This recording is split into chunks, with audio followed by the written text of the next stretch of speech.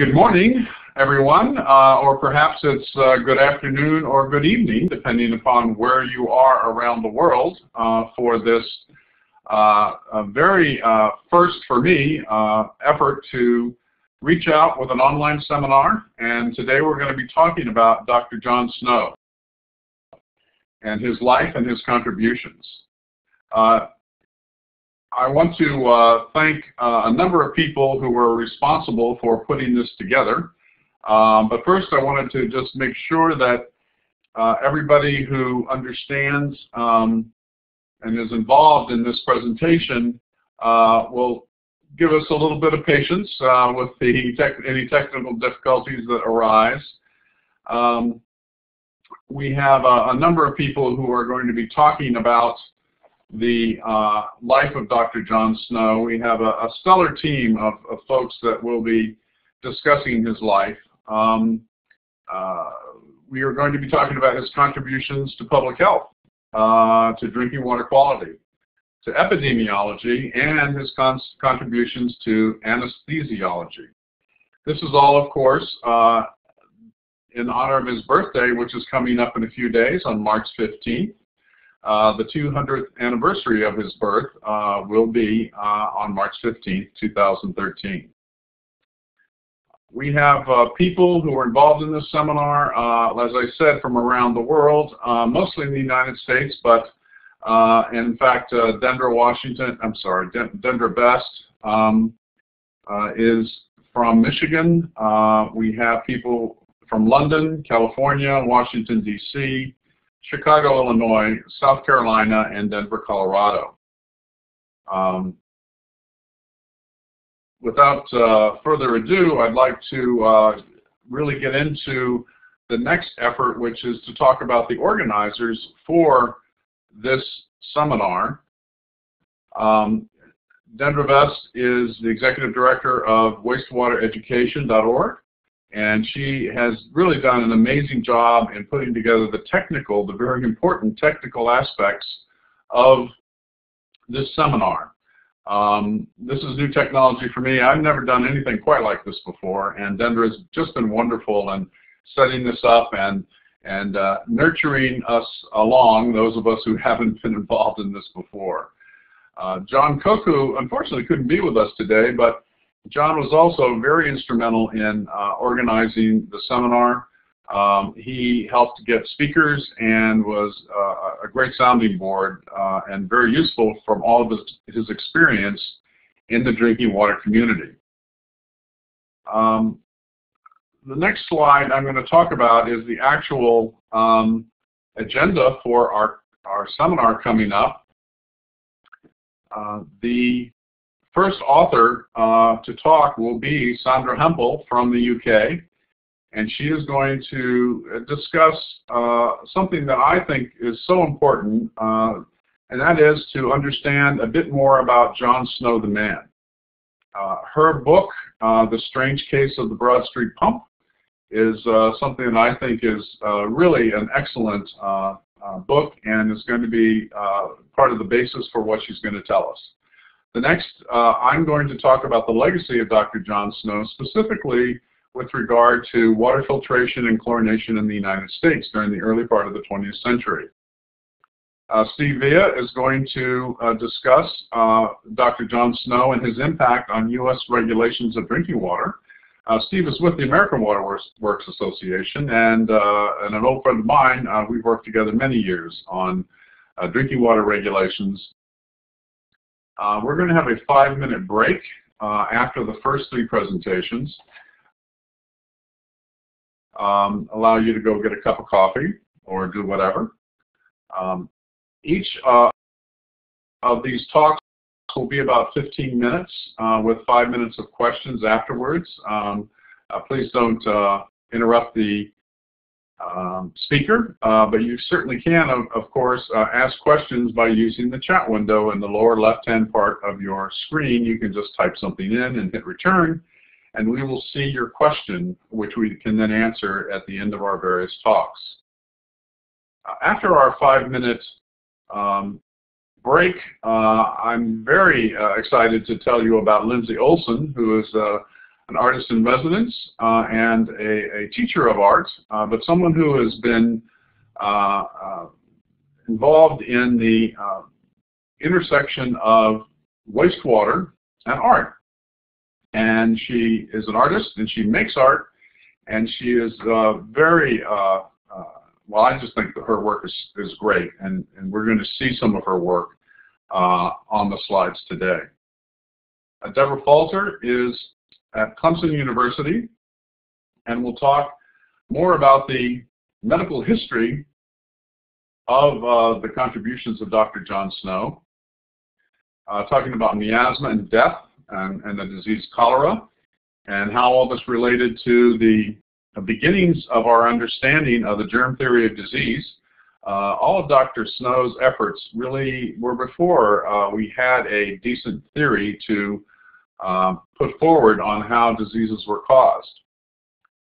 And then finally, Shelley Wallingford with the National Environmental Health Association is going to talk about the sanitarian profession and how far we've come and the impact of Dr. Snow on the development of that profession.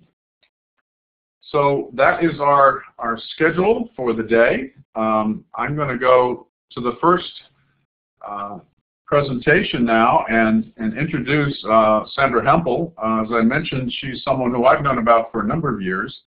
I read her book, The Strange Case of the Broad Street Pump, and it was very helpful for me to understand who John Snow was and how he made his contributions to the various aspects of, as I mentioned, public health and epidemiology and so forth.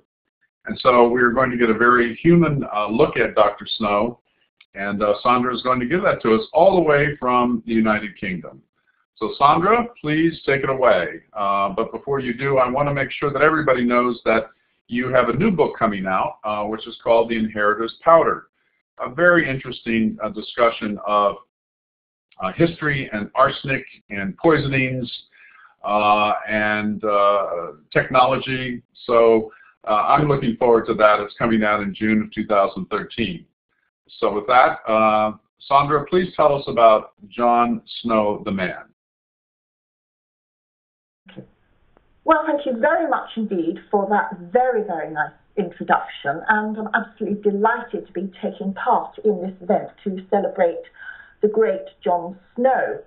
And my talk is based on my book, The Medical Detective, as Mike has said, and it's really John Snow, the man behind the achievements.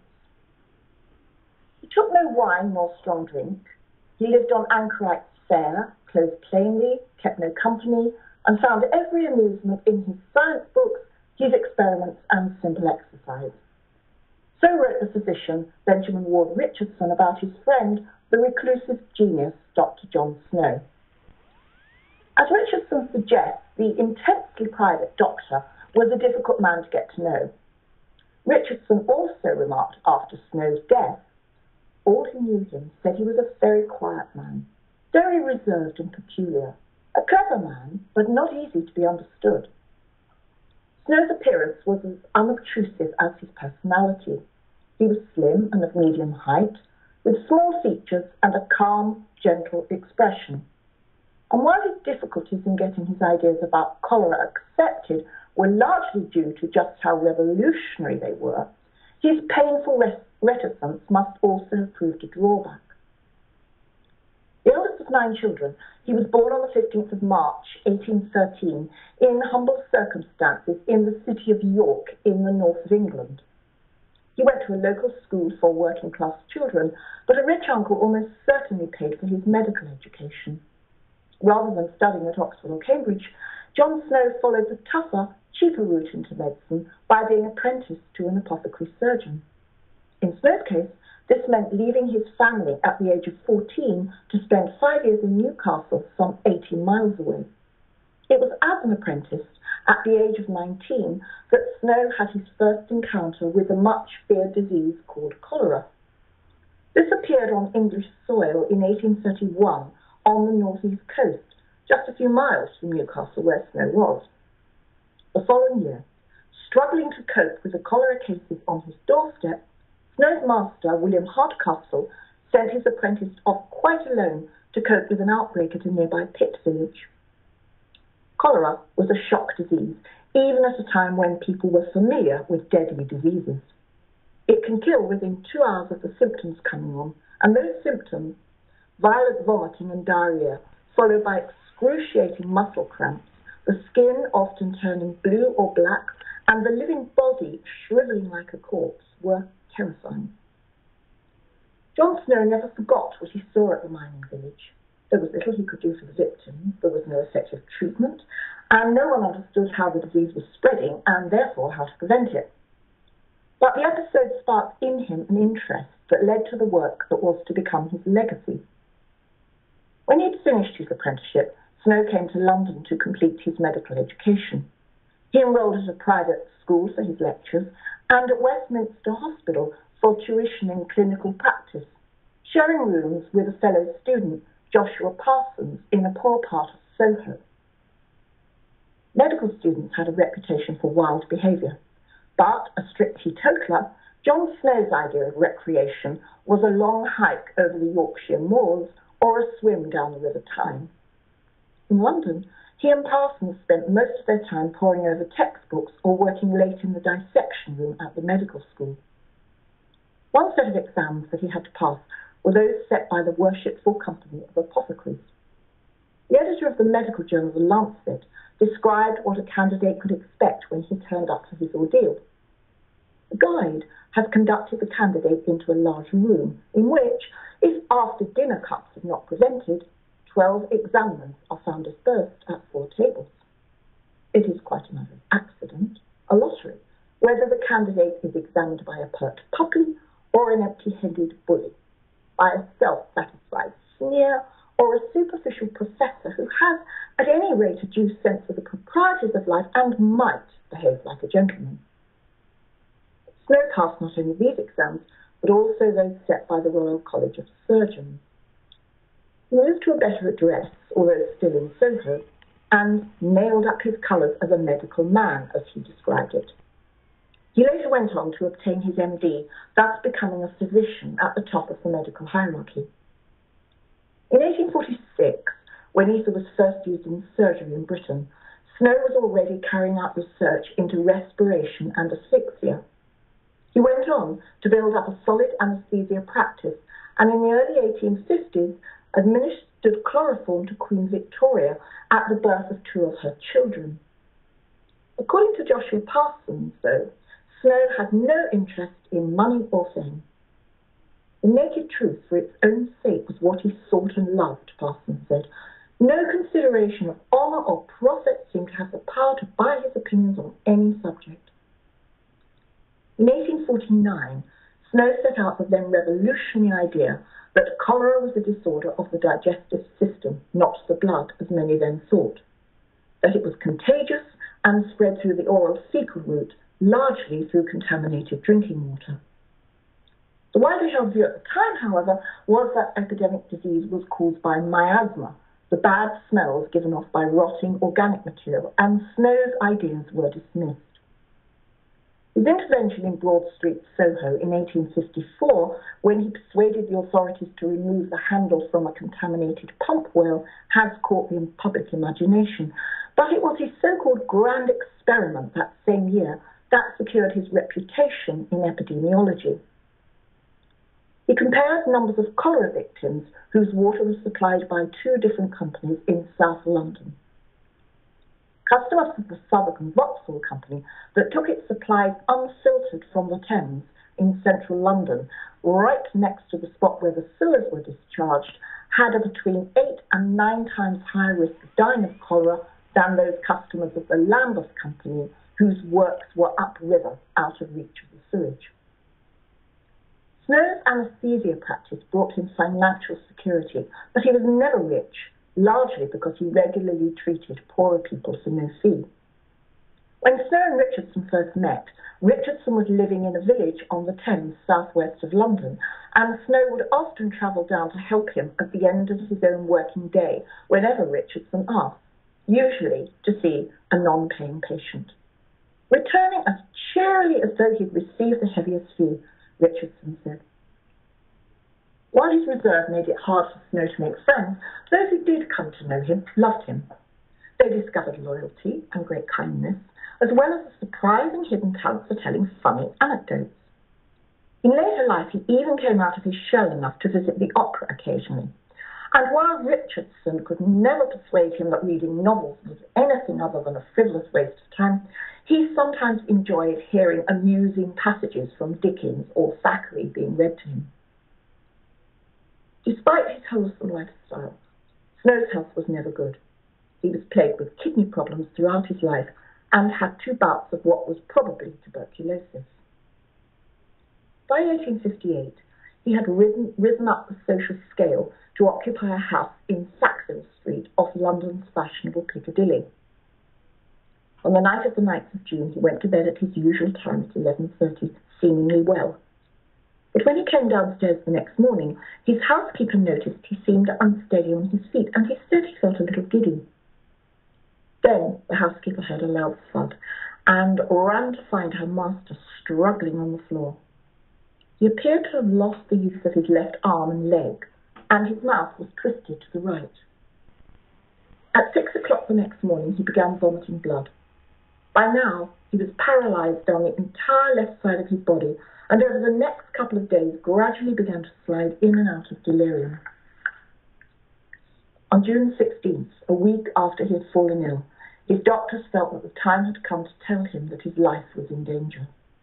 He received the news with the calm with which he'd met both good and bad fortune throughout his life, and he died at 3 o'clock that afternoon from what had almost certainly been a stroke, with his brother Thomas at his bedside.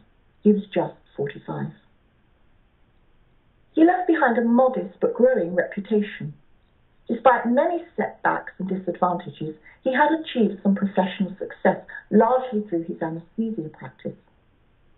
His ideas on cholera were still widely regarded as bizarre, but his obvious intelligence, diligence, and integrity had slowly won him the respect of his colleagues. Even so, it had been an austere and solitary existence, consisting almost solely of work and study. There were no personal diaries or private letters. There was no widow or children to mourn him. He had confided to Richardson that he regretted never marrying, and Richardson had noticed how at home he seemed with friends' families.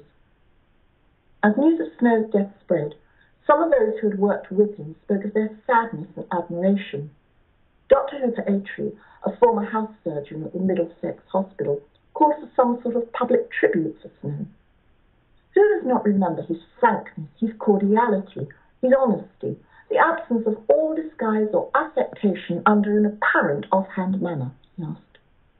Her Majesty the Queen has been deprived of the future valuable services of a trustworthy, well-deserving, much-esteemed subject. The poor have lost in him a real friend in the hour of need.